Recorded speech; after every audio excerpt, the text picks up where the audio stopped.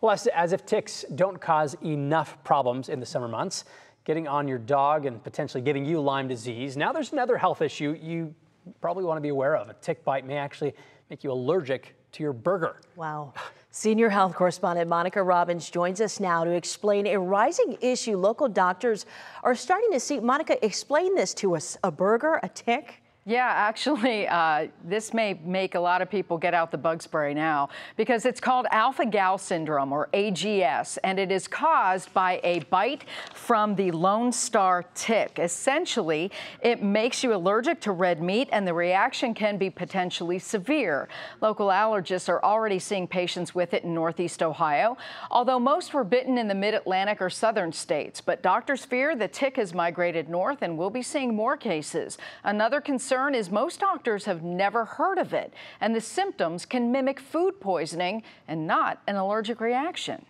I've had patients who have gone to a picnic and had a hamburger or a hot dog, and then 8 hours later, they're having vomiting and diarrhea and feeling really sick. On the other hand, I've had patients tell me, I was at this party and an hour in, I started to feel like my throat was closing and said I have to go to the emergency rooms. Dr. Wasserbauer says if you're going to be out in the woods, make sure you use bug spray and check yourself for ticks. If you do develop an allergy, there is no treatment for AGS, but you should carry an EpiPen in the event of a severe reaction if you eat something that contains alpha-gal.